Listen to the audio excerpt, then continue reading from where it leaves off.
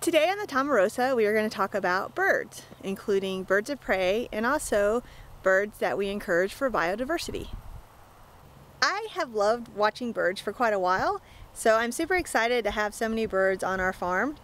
We have raptors, songbirds, grass nesting birds, also upland game birds, and of course they all do different things. The raptors help us control the rodents, and the different other birds help us control different insects, and of course they're just pretty to look at and to hear. This past winter we built a couple of bird boxes to increase different bird species on our farm.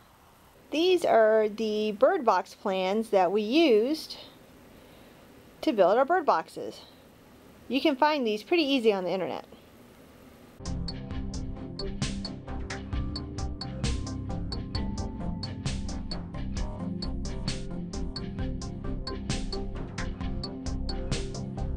One of the things that fascinated me was how fast the bird boxes were used. Other than the large boxes I put up for the northern flickers, the smaller boxes were used pretty much right away. I didn't know if they would be used this first season or not, so I was pretty happy to see that they were used pretty quickly by the swallows and the western bluebirds.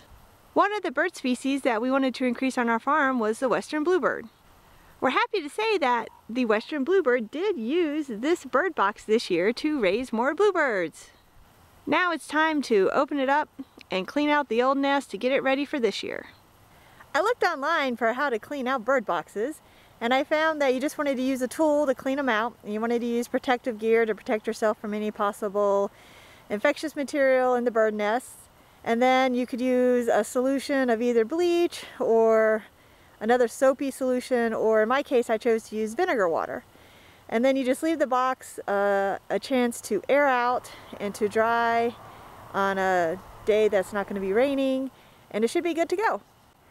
Another trick I would share is if you have fine material in the bottom of the bird box that you want to get rid of and it's kind of a windy day, you can always wet it down with the solution and then kind of scrape it out. That's kind of what they do with trying to keep down dust when you're working with removing lead or asbestos. So I'm doing that with the bottom of this bird box.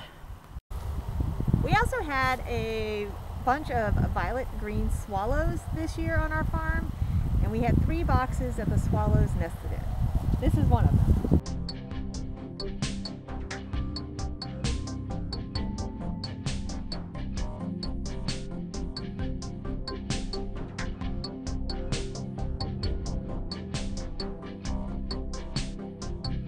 My final 2 bird boxes that I need to clean out are for northern flickers. They're bigger and they are on a higher pole. When I built these, the instructions said to fill them with pine shavings and that the bird would burrow into them and make their own nest.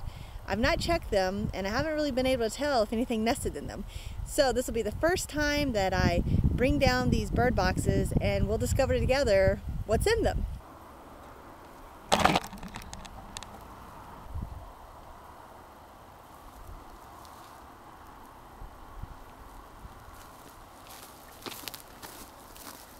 Okay, I managed to get that down mostly without almost harming myself. I don't know if I'll be able to get it up on myself. It may be down until my husband gets here next weekend, but it does look like something might have nested in there. Let's go check it out. So here is the top of the box. You can see how I had it packed with the pine shavings. But when you look in the hole, I'll try to shine a flashlight in. You can kind of make out how it has been excavated on the inside.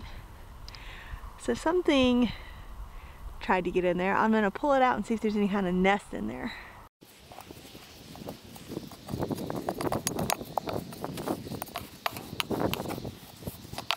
Okay, I'm down to the area where it had been hollowed out. It was kind of hard to tell. It looks like it had just been hollowed out. I don't know if anything had actually nested in here. I have excavated the entire inside of this box, and there was nothing else in here, just the shavings. So I'm contemplating not even putting the shavings back in the box and seeing if something is able to nest in it. I'm also contemplating whether or not I can get this up all by myself. Alright, I'm just going to try to put this up.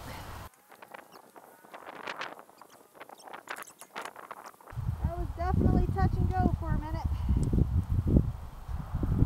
Definitely lighter without the shavings in it. Alright, I'm done with that for today.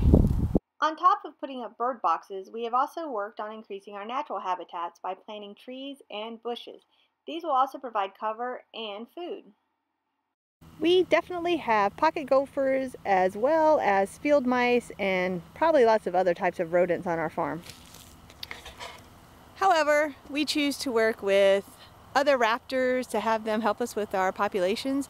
We do that by putting up raptor perches and also keeping some areas mowed so that the raptors can have access to these rodents.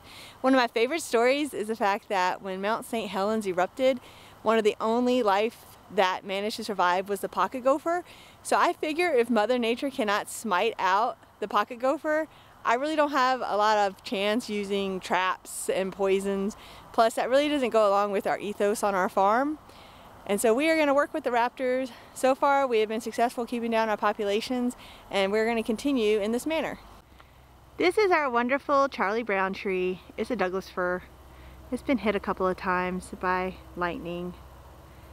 One of the great things about this tree is that a lot of raptors use it as a perch for hunting, and then they also use it when they are regurgitating what is called owl pellets.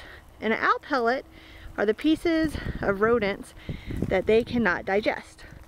So usually around this tree are about, on average, around 20 different owl pellets.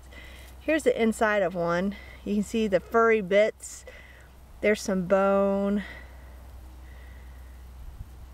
And so if you see these on the ground, now you know what they are. It also lets me know what kind of things that the raptors are killing on our farm and how successful they are being. I just wanted to zoom in here. I don't know if you can make it out, but these are the front teeth, it looks like, of a gopher maybe? So that's kind of cool. Here are some owl pellets that have started to disintegrate by themselves on the ground. These are our raptor perches that we have seen being used, and I've seen our red-tailed hawks and some American kestrels on them. I have found owl pellets and also lots of bird excrement around them. So I'm glad that they have been successful. Meanwhile, back at the ranch, here is our house building update. I'm just going to tack it on to the end of this video. We are getting our drywall installed, and that is going to take place at the end of February. I've also made sure that our spray foam sample actually made it to the company, and the report is being drafted. Hopefully I'll have an update on how that went through and we can move forward on that. Otherwise, it doesn't look like anything else really is going to happen with the house until we get into March, but things will rapidly happen after that. This year we have a lot of great things going on, so make sure that you subscribe so you don't miss any of our videos, and we will see you next time on the Tomarosa.